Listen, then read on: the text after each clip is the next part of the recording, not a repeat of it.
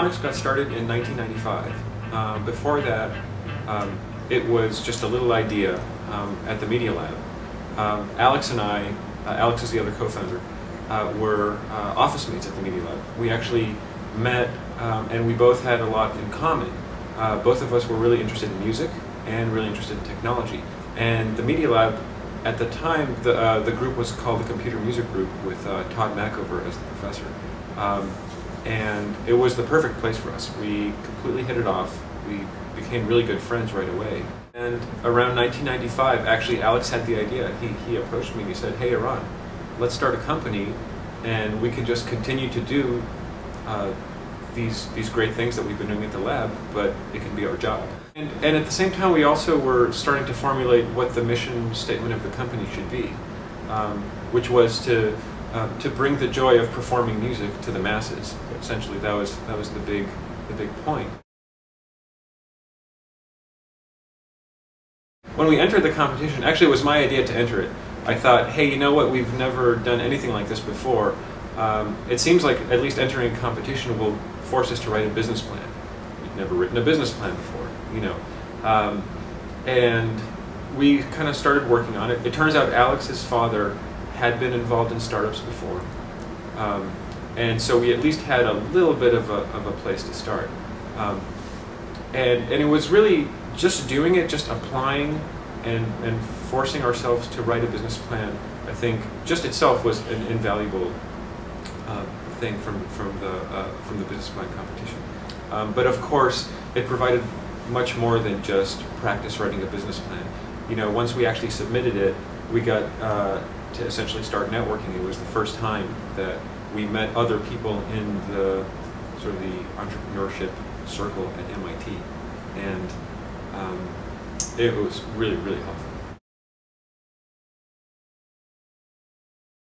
I mean, first of all, our office space was my bedroom, and I had my computer set up there, and it was a little embarrassing, but you know, I would sleep on a futon, then set it up at a couch, and then the next, you know, in the next hour we'd have investors coming over, and it sort of looked like an office, but it was actually my bedroom. So the very beginning was angel rounds. You know, we had friends and family. We raised $100,000 as our first A round, and that was enough money to just kind of get the ball rolling. The thing that happened to Harmonix, which was also the thing that everyone told us would happen, but we never believed, was that whatever it is that you guys do, it's going to change. You might have this thought right now, which is the thing that you think is going to make your company huge, and in fact it's going to be something completely different. And all those wise people who told us that, they were completely right.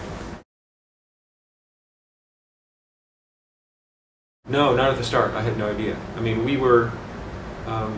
we had liked video games. We'd always liked video games and always liked music.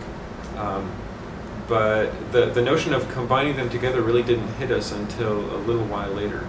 You know, the great thing about video games is that they give you a purpose. You know, they give you a goal, and they're really good about creating this sort of addictive behavior. You know, if you design your video game correctly, you'll have people playing it a lot. And our first couple of experiences that we were making were fun music experiences, but they were not games. They didn't really pull people in. And it was really when we started making games that we discovered that this was the true path to getting our mission statement executed.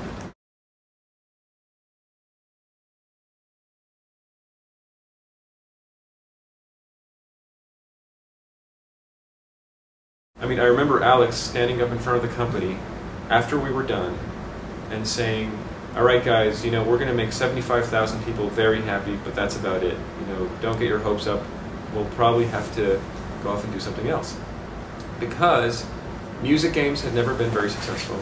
Peripherals have never been very successful, meaning there are these two niche markets. And certainly having a game that requires a peripheral, you know, surely that's doomed to failure, right? But as it turns out, it exactly hit the right formula. Between holding a guitar and all the lessons that we've learned about making games. And we really kind of fine-tuned the art of making music games and figured out how to make them more fun and more inviting and more addictive and more personal. That in combination with the guitar really is what did it. And I remember seeing the sales numbers coming in, and they looked very different from all other games we've ever made. And at that point, we knew we had something. Oh yeah, we had a huge party. There was a huge Guitar Hero party. There was there have been lots of parties since then. Yeah. In fact, everyone seems to kind of get bigger than the previous one. But it's been a wild ride since then. Be careful who you hire.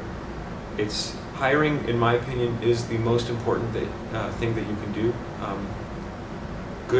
Good hiring practices will keep your company alive. There is a lot of pressure sometimes to hire when when deadlines are approaching and you need to ramp up. And if you are not hiring the right people, then you think you might be getting some short-term benefit from it, but at the end of the day, it'll be a problem. And the thing that's, I think, kept Harmonix really strong is our hiring practices and our insistence that we hire people that aren't just technically the best, but that fit in culturally. I remember there were definitely moments where we were thinking, are we doing the right thing? Maybe we should be focusing on other kinds of games, because these music games, they don't really seem to be kind of taking off, But because we had resilience, we had the patience to wait for the tipping point. And mind you, we didn't even win. So for all the folks out there who are trying this thing out, and whether you didn't win first place or even you didn't win at all, don't despair. We're an example of a success story that entering the 10K and not winning didn't affect our outcome. So if your vision is strong and you have the will, you can make a way. So just keep at it, no matter who you are.